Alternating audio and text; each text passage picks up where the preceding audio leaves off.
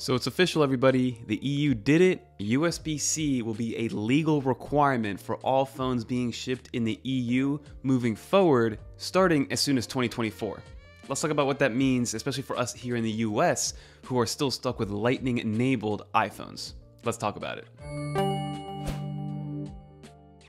So back in June of this year, there were reports that USB-C will be mandatory on all phones, not just iPhones, although iPhones are the only ones left that don't have USB-C, but it's going to be mandatory for all phones moving forward in 2024 in the EU. And for a little background on the law, firstly, it needed to be a 100% unanimous pass, and lo and behold, it was a unanimous pass, which I'm so happy about because again, everything that I personally use, even in the Apple ecosystem, right? You have M2 MacBook Air, M1 iPad Pro, I have other peripherals that use USB-C, and the only thing that uses Lightning is my iPhone and my AirPods, which is very, very annoying. Now, yes, I did kind of move totally over to wireless charging and to MagSafe charging, but it is still faster to physically plug in, and it's also a lot faster for data transfer on the iPhone side if we do have USB-C, because Lightning cable, it's just not that universal norm, and that standard just isn't fast enough, especially now that we're dealing with 4K footage, 4K 60, 4K cinematic mode.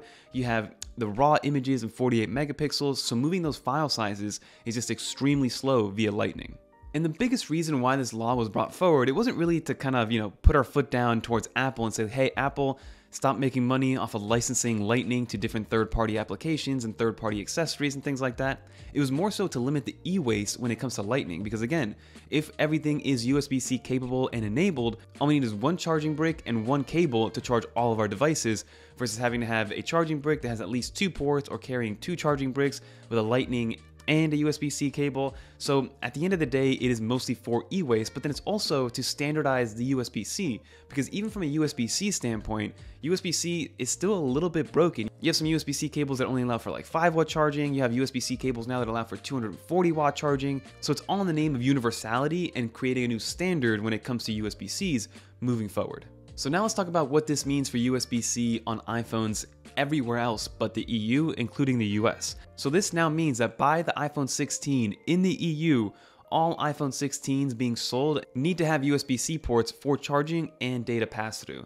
Now again, this isn't a mandatory law that's going to be coming globally, it's only for the EU, and there is a world that I personally see where Apple segregates iPhones from Lightning to USB-C the same way they just did it with eSIM. So keep that in the back of your mind, because yes, the EU passing it is great news and a step forward for USB-C to come to iPhone, but Apple might be annoying and kind of make it so US-based iPhones still use Lightning, and then everywhere else around the world it uses USB-C. Let's cross our fingers, and I hope that doesn't happen, because from a manufacturing standpoint, that just probably wouldn't be efficient on Apple's side. But at the end of the day, it is Apple, and you saw what they did with the eSIM. eSIM is now the standard in the US, and we no longer have the ability to use physical SIM cards on the iPhone 14, but everywhere else around the world, including Canada and Mexico, which is attached to the US, you can still go across the border and buy a physical SIM enabled iPhone 14. So keep that in the back of your mind when moving forward. But another silver lining is that Apple is actually planning to go with USB-C on the iPhone 15 anyway, which would be next year in 2023.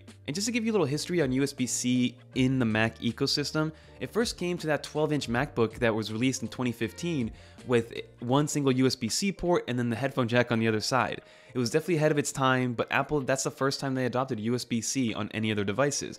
And little by little, they started to trickle USB-C throughout their Mac lineup, their MacBook lineup. Then they brought it to the 2018 iPad Pro, and they're slowly trickling that down to the iPad Air, the iPad Mini, and hopefully the iPad 10th generation will be getting USB-C. But again, that is the iPad lineup. So now the last domino to fall is going to be the iPhones and then all of its auxiliary accessories like AirPods, like the trackpad, like the Magic Keyboard.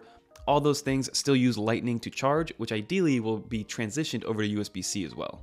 And then bringing USB-C over to iPhones is going to be a game changer for a lot of creatives as well, or just people that take a lot of images and want to organize their images on an external hard drive or something like that. Because with the new standard of USB-C 4 or USB 4, depending on which way you're reading it, we're now going to be able to do up to 800 gigabytes per second of transfer speeds, which compared to Lightning transfer speeds and AirDrop transfer speeds are night and day. So imagine getting all those raw images from that 48 megapixel camera and offloading it onto a hard drive in mere seconds, versus now it takes a little while to AirDrop all that footage, all those photos. It just takes too long right now with AirDrop and Lightning.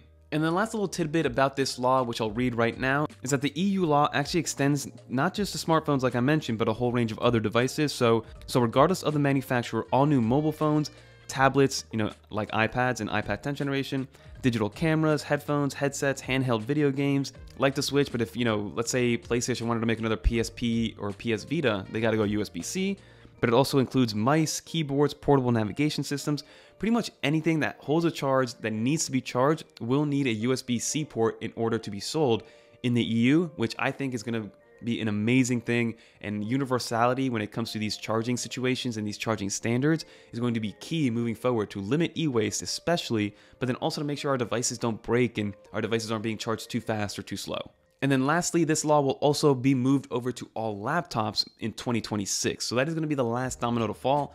On the Mac side, on the Apple side, it's fine because we already use USB-C as a standard to charge laptops, but they're probably eyeing other computer manufacturers that use proprietary charging ports, that have a charging brick. The first ones that come to mind are like Lenovo ThinkPads, which they have their own proprietary charger. But again, by 2026, all laptops will also be USB-C. But that is going to do it for this video, everybody. Hopefully this is good news to you as well, and hopefully people that bought the iPhone 14 Pro and Pro Max aren't disappointed that by the iPhone 15, ideally Apple will bring USB-C, but I'm sure Apple will work something out where it's going to be easier to transition from a 14 to a 15 to get that USB-C capability.